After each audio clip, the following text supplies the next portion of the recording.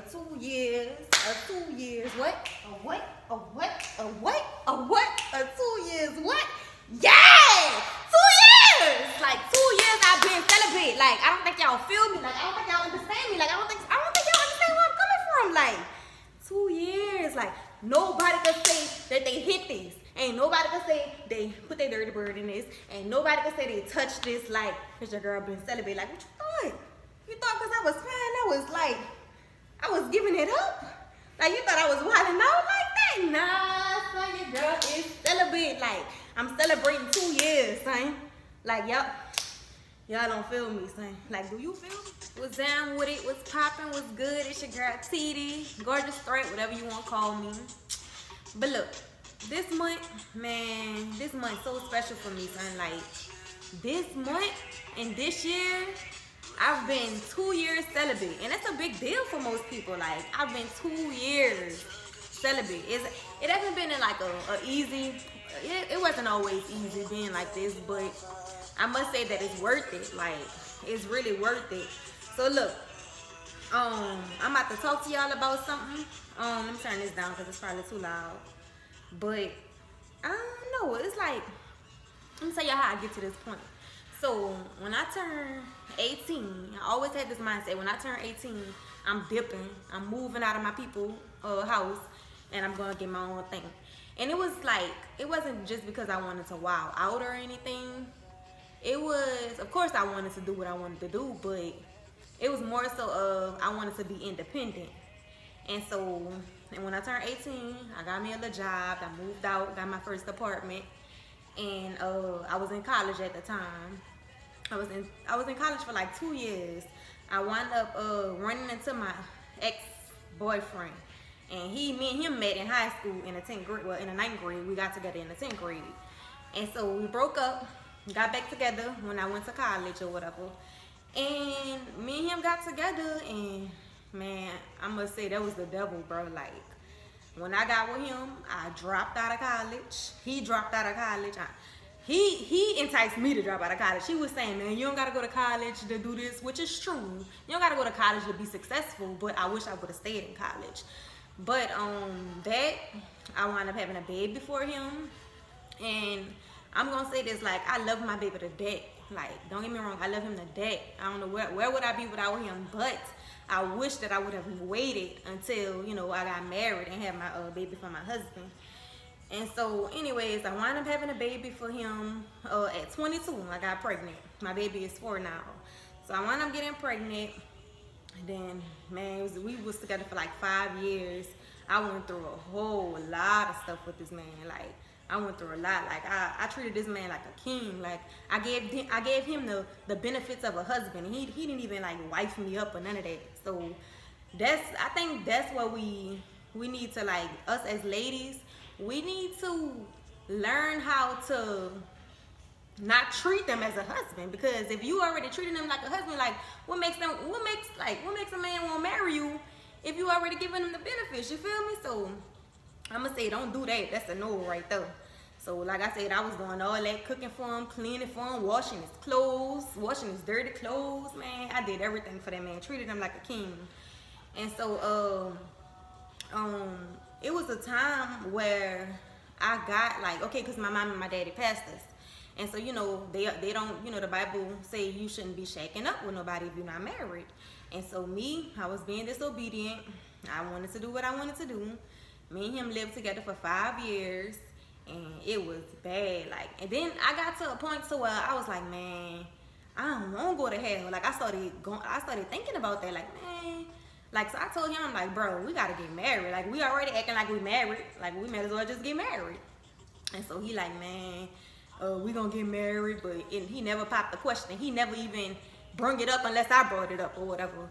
And so I always had this guilty feeling, like, man, like if I was to, cause you know we was sexing and everything, and I always had this feeling like, man, like what if me laying down right now having sex with him, what if God come back? Like, I'm going to hell. Like, and if I ain't going to hell, I'll probably just be left behind if God was to come back.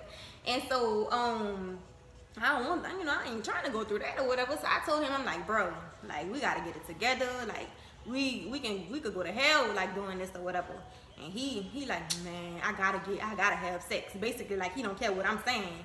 And so me trying to please him and basically not worrying about how God feel, me trying to please him, I just continued on doing what I was doing or whatever. And so that was all bad. That little situation was a whole hot mess right there. Like, our last year of being together, he wound up putting his hands on me. And so I feel to believe, if you, basically, God is a jealous God. And God been trying to get me out of that situation. God been wanting me out of that. First of all, I shouldn't even been in that situation from the jump. But I feel to believe God makes stuff happen for a reason. And so he put his hands on me, and so I had to leave or whatever. And you know, we all have those stupid moments. You go back because you think you love that person, you think you're in love. But me, in my situation, I went back because I feel like, man, I gotta make it work. I got a baby for him now. We've been together 5 years. Ain't no other dude gonna want me. So I'm like, man, I gotta go back to him or whatever. But he the one who called me and was like, man, I'm sorry for putting my hands on you. So 2 weeks later, I wound up going back to him. Wound up back in the same situation, having sex with him. God said, okay, you ain't gonna leave. Like, I'm gonna make you. God said, I'm gonna force you out of this. And so I wound up, something just came over me. I wound up going, looking in the mirror. I was just crying. I was like, man, I don't deserve this. Like, I don't deserve to be treated like this. I'm better than this. Like, I treated this dude like a king. Like, I deserve a king. So I wound up crying, praying, put my little music on. He came home that night, put my little music on. My little music was bucking my head up. I'm like, yeah, I'm leaving him. Go to church. Then I asked God, I'm like, God, I need a sign. Like, I don't want to just leave and he the one, even though I knew, inside of me, I knew that he wasn't the one for me. And I'm like, God, I still kept on asking, like, God, is he the one? Is he the one? God kept saying he not the one, but I would try to overpower that thought, like, nah, he is the one for me. Like, cause I didn't wanna have to start all over with another dude. Like, I've been with him for 5 years. Like, then I had a baby with him. I'm like, man, nobody ain't gonna want nobody with no kid. Like, I was just, man, I was all over the place. So then I go to church the next day, and whenever I went to church, I didn't tell my daddy and my mama nothing that happened. I go to church, my daddy was like, how long you gonna stay in that relationship? He ain't gonna marry you. How long you been staying in that relationship and you thinking he gonna marry you? I was just like, dang, son, like, this man really talking to me. Like, it mess was crazy. And I knew that was God. Like, I knew that wasn't my daddy speaking. I knew that was God though. And I needed to hear that. And so right after that, I was like, man, I'm dipping. Like, I'm about to go by my people or whatever. So I wound up moving back in with my mama and them. And I must say, when I moved back in with my mom and them, I got closer to God. I got a better relationship with God. Like, man, like, I was on my face more. I was, man, crying out to God. I felt so much in love with God, y'all. Like, and I felt like I needed that. Like, God allowed that to happen so I can feel this way or whatever. So I can feel that way that I felt or whatever.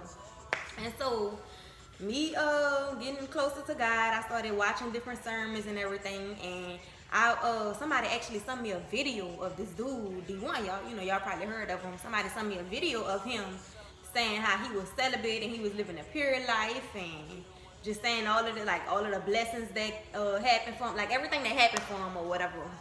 He was saying how all of the doors opened for him once he, was being obedient to God. And when you honor God, God honors that or whatever. And so I was like, dang, I need to try this out. So I wound up, right after that, I was like, man, I'm for you, God. Like, I'm going to show you, God, that I want to be pleasing to you. I'm going to show you that I'm with you. I'm going to really obey you this time. And so I wound up doing that, just that. And ever since that day, ever since I watched that video, like, I ain't gonna lie, that dude changed my life. Like, ever since that video, but you know what? I ain't even gonna tell you, like, I ain't gonna tell you it's easy, because they done had some fine dudes come my way, like, boo-hoo dudes be trying to holler at me.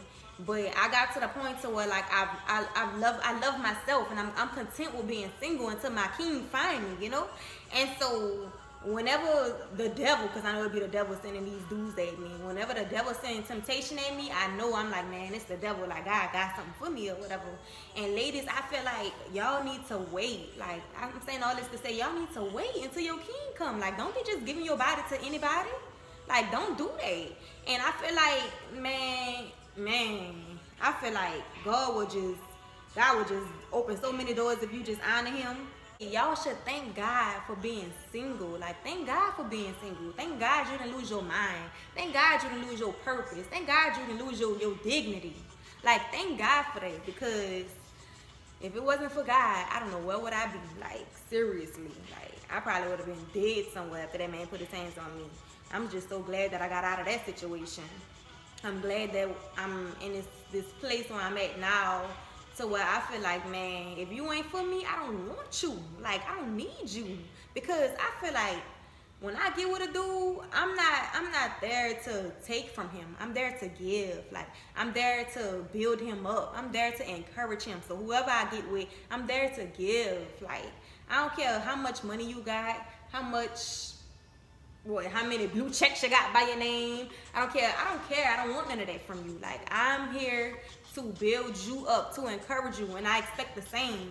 And so I feel like, ladies, you should be on the same mindset. Like, you shouldn't just want somebody just because you can say you have somebody. Like, you should really spend your time with God. Like basically get close to God, and then your king gonna come for you. So that's all I wanted to say. I wanted to encourage y'all to just keep that mindset of being close to God. And I'm just excited because I'm celibate. So I encourage y'all to stay celibate. If you still celibate right now, stay like that. If you just had sex last night, man, I hope you watch this video. I hope this video encourage you. And I just want to say I love y'all. I appreciate y'all. I want y'all to like, subscribe to my video. Once again, I'm going to say I love y'all. I'm going to say it to anybody that needs to hear it. Whatever you're going through, you're not going through it for a long time. Like, God got you. I love y'all.